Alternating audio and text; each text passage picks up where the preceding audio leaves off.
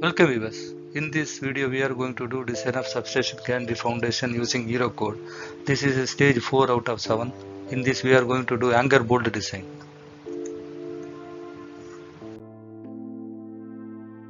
So these are the various design stages. We have seen already these first 3 stages.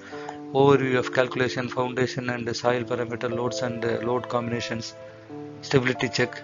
And in this stage we are going to look anchor bolt design. In upcoming video we are going to look design of bottom bed in 5th stage, punching and one-way shear and design of pedestal in 6th and 7th stages.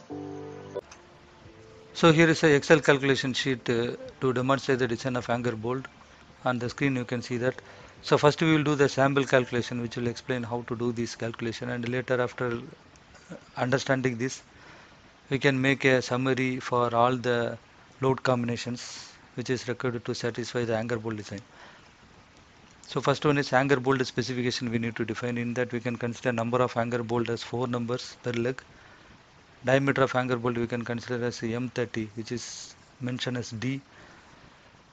So there are also other list of diameter which is here. So this, after that we need to find out the gross area of the bolt. It is nothing but by D square by 4. Next one is the stress area of the bolt. This stress area of the bolt will be the reduced area from the gross area of the bolt. So this generally used to get from the bolt manufacturer, or there are some standard which are available to state this stress area. So from that these stress areas for the various diameter of the bolt is listed here.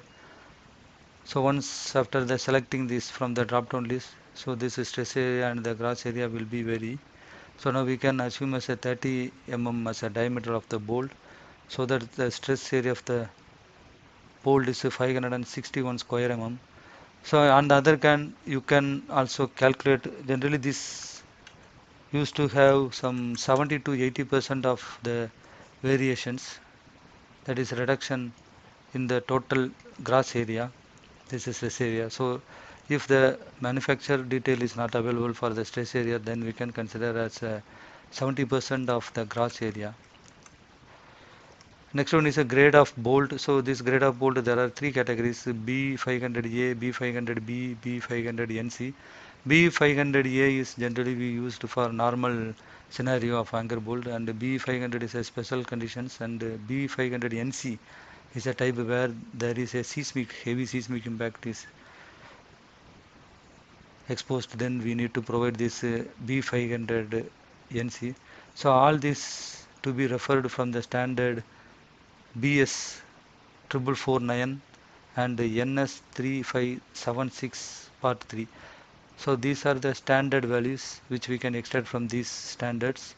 So these are the British standards, and here ultimate tensile strength also we can able to get from this standard. So these are the values: 527 for B500A and 540 megapascal. So likewise, so these values of ultimate tensile strength of the bolt FUB we can extract from this table by applying the VLOOKUP. Then we need to define the plate specification. So here plate thickness we can assume as a 40 mm of the per leg, and grade of the steel is S355 we can assume. There are also other grades, S235 and S275. And ultimate tensile strength of the steel we can able to get from the code 10025 of European Standard Part 2. So accordingly the yield strength are defined there in that code. So for thickness which are lesser equal to 16 mm, then we need to consider this. So likewise there is some definition are given in the table 7. So we need to consider according to this. So this ultimate tensile strength is 470 megapascal for the thickness more than 16 mm. So here for ultimate it should be, for S355 it is 470. So that's what consider here. And the whole diameter of for anchor bolt generally we used to have some 60 mm extra to the diameter of the bolt. For the hole it should be more than 6 mm. So D0 is a representations for this hole diameter, and the edge distance of anchor bolt E1 or E2, it means both the direction X and Y direction, we can consider 1.2 times the diameter of the hole. So that is what it is rounded off to 50. Actually it is coming 43.2, and we can round it off to 50 mm. And the next one is we need to find out the spacing between the anchor bolts. So this spacing we can consider as per actual, or as per the European standard it should be 2.2 times the hole diameter. So our hole diameter is 36, and multiplied with the 2.2 we are getting 79.2. So we are making as a round off to that, or nearby round off as a 100 mm. So these are the parameters we need to define for both anchor bolt and base plate specifications. Next we need to find out the bolt bearing capacity or bolt capacity in tension, shear and bearing resistance. So how to find that, let me see. So first we need the information from the partial safety factor. So this is as per code EN 50341 part 1 as per class 7.3.5.1. So let me look into that. So on the screen you can see the code 50341, and we need to refer page 104 for this. So here you can see resistance of connections. So it is stating for bolt gamma M2 is 1.25. So this factor we have considered here 1.25. So next one is we need to calculate all the bolt capacity as per the table 3.4 of EN 1993 part 1 section 8. So for that we need to refer the page 29 of EN 1993 part 1 section 8. So here is the table on the screen, you can see. So first we can check that tension resistance formula. So it is K2 divided by FUB into K2 FUB AS divided by gamma M2. So here K2 we can consider as 0.9. So likewise in the calculation you can see that the tension capacity of the bolt is K2 FUB into AS gamma M2. So this is the equation we have considered.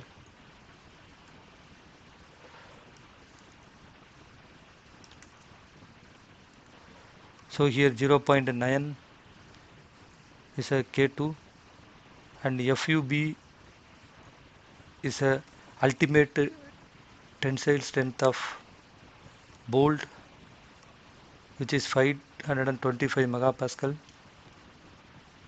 That multiplied by AS is a stress area 561 square mm divided by gamma M2.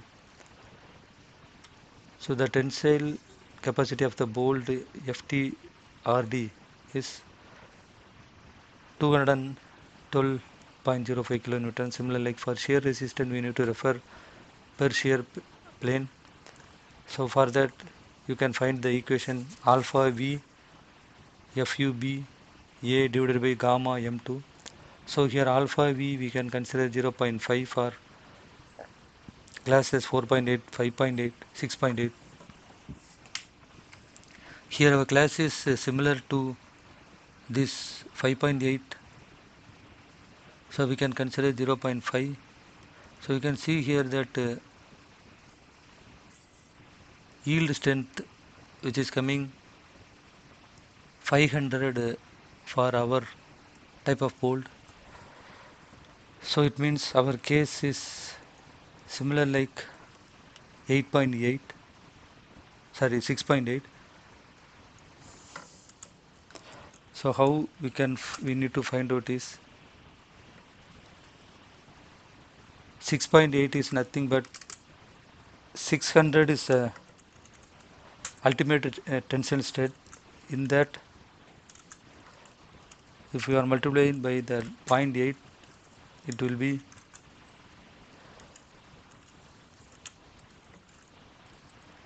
480, which is nearer to 500. So the yield strength of bolt for 6.8 is 480 megapascal, but our yield strength for the B 500A is 500 megapascal, which is nearly equal to 6.8. So we can consider 0.5 here. So now we are applying these values. 0.5 as alpha V into FUB, we already know it is 525 into area. So here we need to consider the gross area, because as per the equation it is mentioned A is a gross area. So we are multiplying 707 square mm with that and divided by the gamma m2, we are getting 148 kilonewton. So next, coming to the bearing resistance for the bolt. So this is a formula for that K1 alpha B Fu D T divided by gamma M2. So this formula also listed here. You can see here K1 alpha B Fu TD divided by gamma 2. So it is in the EN 1993 part 1 section 8 also. So here the explanation is provided how to find the alpha B. Alpha B is the smallest of AD FUB by FU or 1. So you can see here AD equal to, so AD formula also given here. So AD equal to E1 divided by 3 DO for end bolts. So this we need to consider.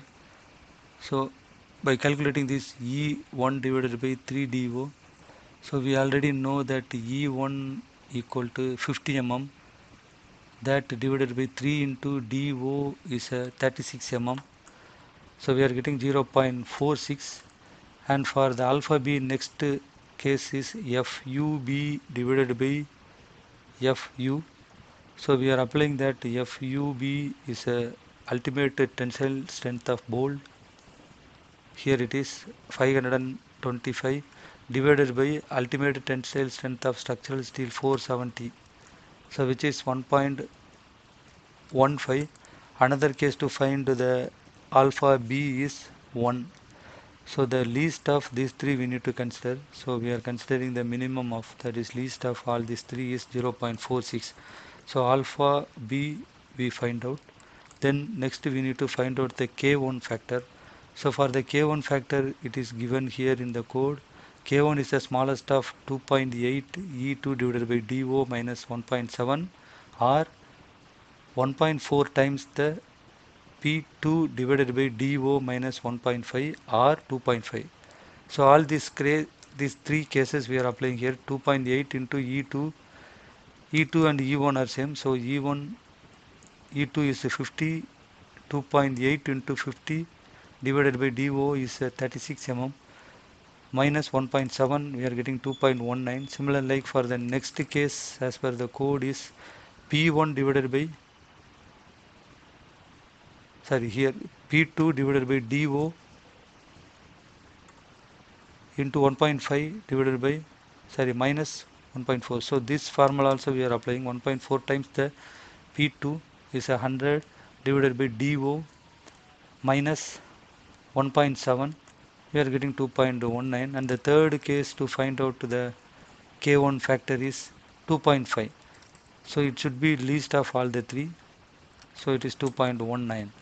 So we have find out the K1 factor, alpha B, and what is FU? FU is ultimate tensile strength of structural steel, which is already we defined in the plate specification, that is 470 megapascal, and D is the diameter of the bolt, which is 30, and T is the thickness of the plate, which is 40. Applying all the values in these equations, we are getting bearing resistance as 454.53 kilonewton.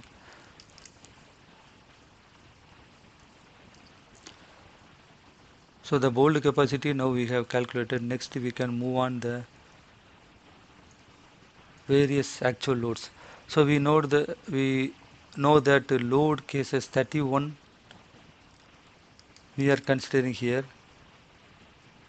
So we will be considering all the ULS cases here. So 31 load cases you can see here. This we already discussed in our second stage videos. So these are the load combination list for ultimate limit states. So first we will consider the first load case 31. So maximum compression load we can extract from this table. This is 291. So similar like for tension and for resultant shear.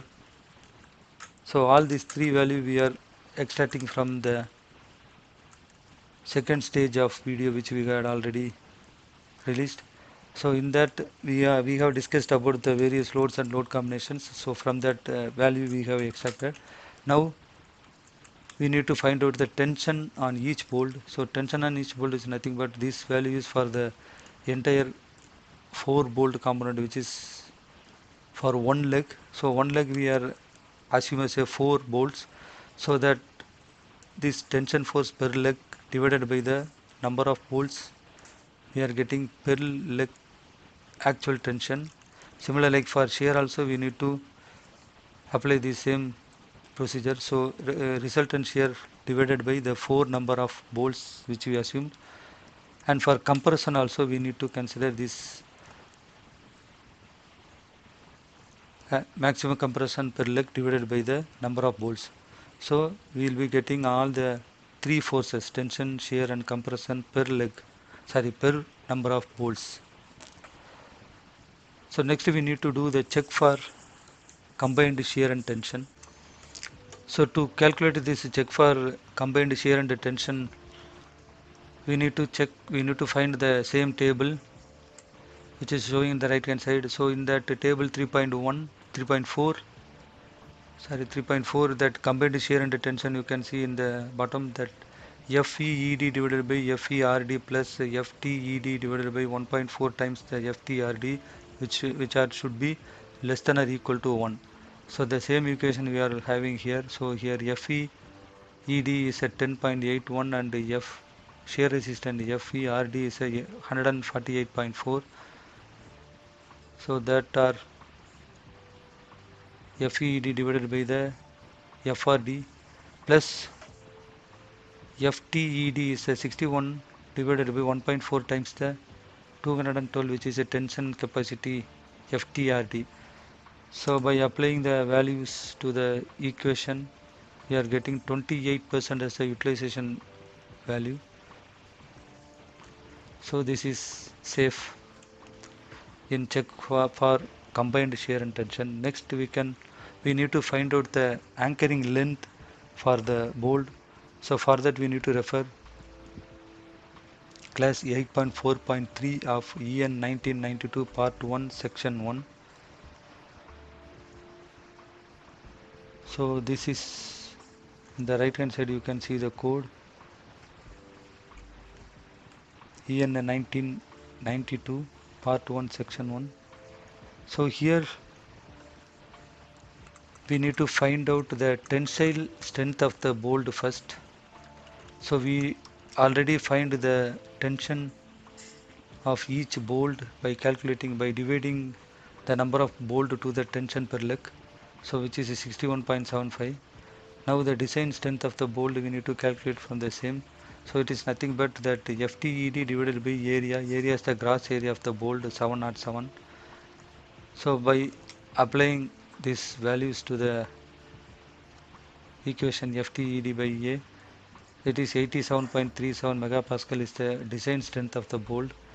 Now we need to find out the ultimate bond strength in concrete. So for that, this is the equation FBD equal to 2.25 neta 1 into neta 2 into FCDD. So this equation we can find out in class 8.4.2 of EN 1992 part 1. So here the page number 135 we need to refer. So here is the equation which is given here, 2.25 neta 1 neta 2 FCDD. So here that FCDD definition is given, so which is in 3.1.6 you need to refer the class, and neta 1 it is defined for good condition. We can have the neta 1 value as 1, so we have assumed here in the Excel sheet as a 1, and the neta 2 we need to calculate with if the case diameter of the bolt is less than or equal to 32 mm, then we can directly consider 1. If it is greater than 32 mm, then this is the equation, 132 minus diameter of the bolt divided by 100 is the value we need to find out. But our case we have assumed 30 mm is the anchor bolt which is less than the 32, so we can directly consider as a 1. Neta 2 as also 1, but anyway we have make as a equation like if it is less than 32 then it should 1. So it is 1 for us. Now we need to find out the FCTD. So for that we need to refer class 3.1.6, page number 36 of EN 1992.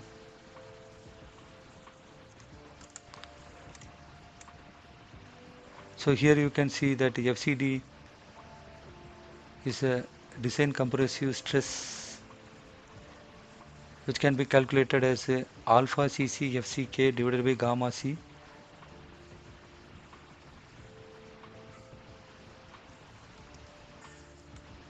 Now this is the equation here.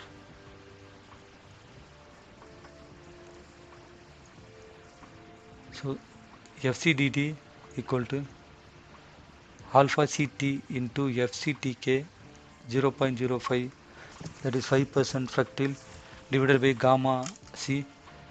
So the gamma C value can be get from class 2.4.2.4,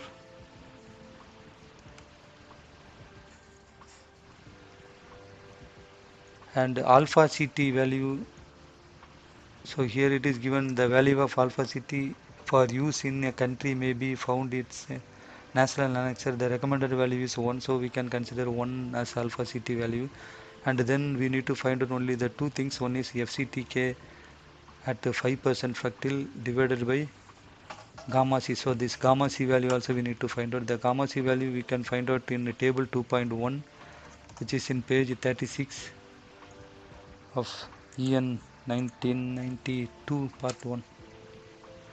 So here in the table you can see in the right hand side table 2.1n for persistent and transient conditions, gamma C of concrete is 1.5. This accidental anyway we are not going to consider, because as per European standard that short circuit force is not no need to consider, so this we can ignore. So only gamma C of concrete 1.5 we need to consider, so that's what we consider here, 1.5.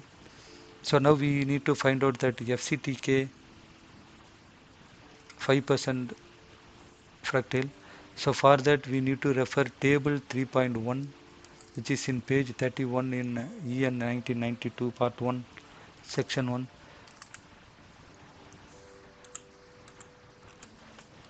So here you can see that the table 3.1.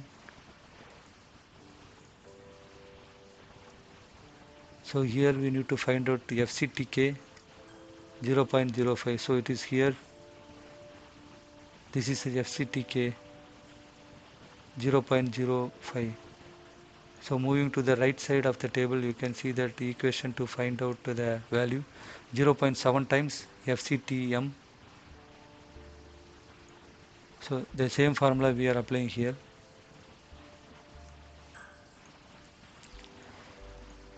So now, so this equation we need to find out, and FCTM will vary according to the grade of the concrete. So already we had assumed our grade of concrete in foundation and soil parameters is C30 37. You can see here that is steel grade. So this we already discussed in our stage 2 of the video. So we are already assumed as a C30 37. So accordingly to that, if you refer to this table,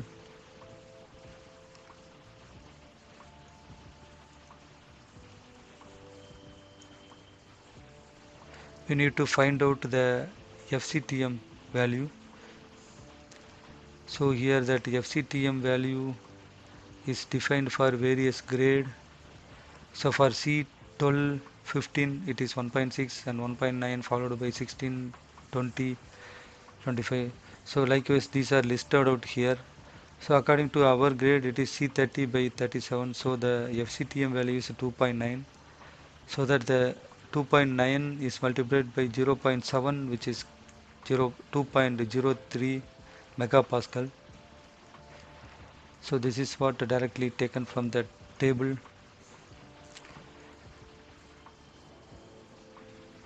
So on the other hand, we can directly take this value FCTK 0.07 for 30 grade it is 2. So we can directly take this value here instead of calculating this equation as it is mentioned in the table 3.1. Now finally we need to find out the ultimate bond stress in concrete, so which is 2.25 neta 2, the same equation. So we are just multiplying this 2.25 into 1 neta 1 neta 2 is both are 1, multiply with the FCTD 1.35. So this FTTD we already calculated like alpha CT into gamma alpha CT into 2.03 as a FCT 5% fractal divided by gamma C is a 1.5. So likewise this ultimate bond stress in concrete to be calculated. Now we need to calculate the length of the bolt inside the concrete which is required to hold the tension from the structure. So for that basic anchorage length of the bolt we need to calculate. So this equation we can find out in class 8.4.3 of EN 1991. For that page 136 we need to refer.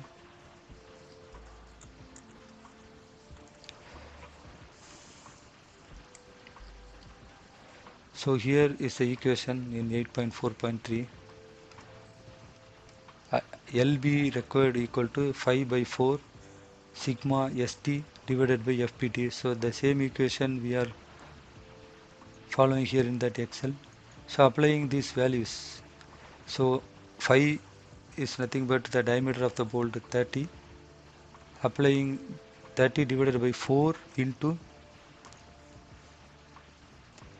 sigma ST is a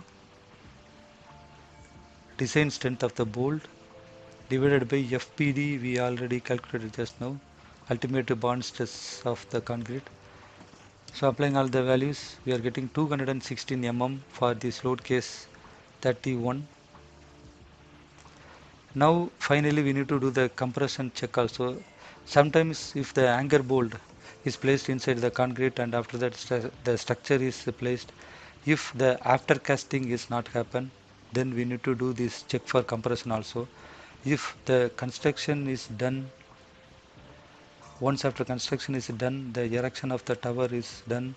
If the after casting below the base plate have been done, then this check is not required. The compression is not required because the entire anchor bolt compression will be taken care by the aftercast concreting or the pedestal, because there won't be any gap between the base plate and to the pedestal.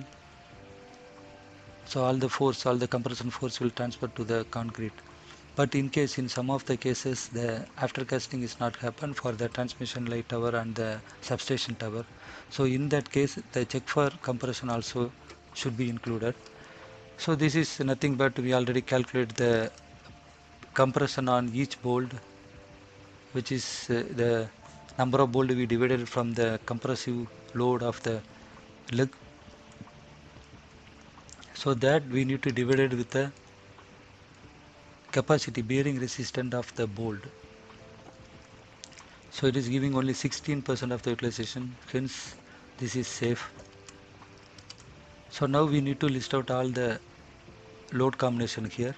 So 31 to 36 is a with the deviation, without deviation. The conductor without deviation and conductor with deviation are the 41 to 46 load combination cases. So all these cases we are directly linking from this stage 2 videos. So all the forces compression tension and resultant shear we are directly linking here, and FCT actual is nothing but the compression force divided by the number of bolts which we assumed as a 4 number. So for all the cases we need to do the same method, and for tension carrying capacity per bolt, actual tension applied per bolt is nothing but the tension per leg divided by the number of bolts which we assumed as a 4.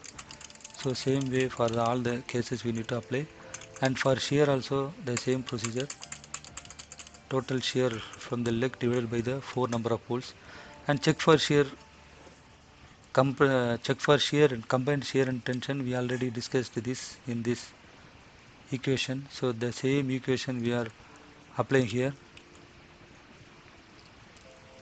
and getting the utilization as a 28%, 34, 35, 37, 43, 45. So in this case the maximum is 45, that is conductor without deviation, and for conductor with deviation cases it is 56. So maximum utilization is 56%. Similarly, the next step is FTED by A. So this design strength of the bolt also will vary according to the external force from the structure. So that's why this is listed in here in a separate column as per the load cases. So that equation is nothing but it is a FTED is a per anchor bolt tension divided by the area, gross area of the bolt. So which already discussed in that sample calculation under this line. And the next one is anchor bolt length. So this is a required anchor bolt length which we had discussed in this entire lines. So this is a basic anchor the length 216 for case number 31, and the load combination number, other load combinations also it is varying 278. This equation, this value is calculated similar like this procedure which we have seen just, and the without deviation the maximum is 373, and overall with including the with deviation the maximum length required is 461. Next, as if there is no after casting, then we need to also check for compression also required. So we can assume for the worst case there won't be any after casting concrete below the base plate, so that the anchor bolt will subject to compression load also. So that also we need to check like we discussed in this sample calculation. So finally for that maximum utilization is a 32%. Now this is a summary descriptions we need to provide. Hence provide 4 numbers of 30 mm diameter bolt with the required embedded length of minimum 470. So we know that maximum length is 461. So we are required is minimum 70 mm. Into that we are adding some 150 mm. So at least the total length of the bolt should be 620 mm. In that 470 mm should be embedded inside the concrete. So this is the final design statement for the anchor bolt. So with this we can end this anchor bolt design. Thank you. Look description for more related videos. Subscribe to this channel for more updates. Thank you.